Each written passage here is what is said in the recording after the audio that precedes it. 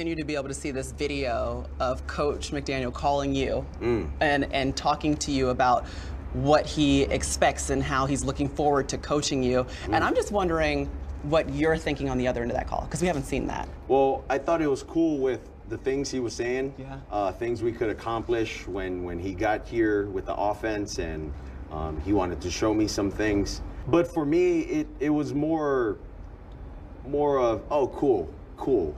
Like, don't tell me, like, show me, like, let's, I think that's what this whole organization is based off of. We're tired of hearing, we're tired of rebuilding, we're tired of doing this, tired of doing that. Like, we want to do it.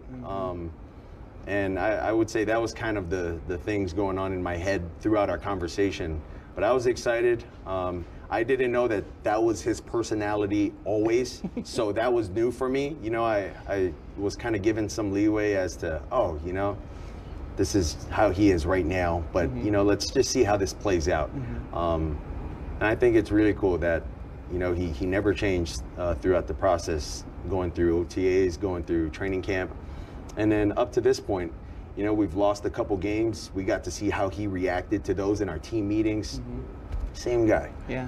And I think that was super cool to see. And there's not any guy on our team that has no trust or no faith in this guy. I would say we're all behind him.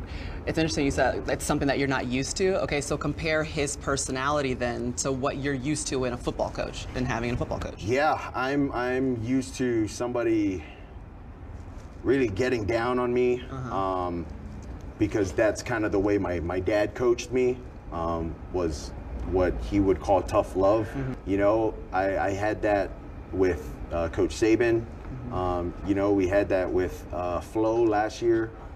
So my perception on what a head coach should be was always, hard, tough, like you got to really work hard in order to find success. But it's pretty cool that there's other ways you can find success, and it's not always, getting down on somebody.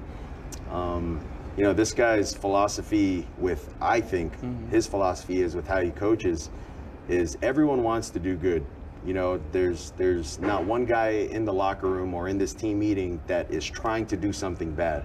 So when they do make a mistake, it's not a call out, but it's really just a learning point for everyone to listen that, hey, this guy didn't mean to do that, but if you don't do the things that we work on in practice and that happens, this is the result of that.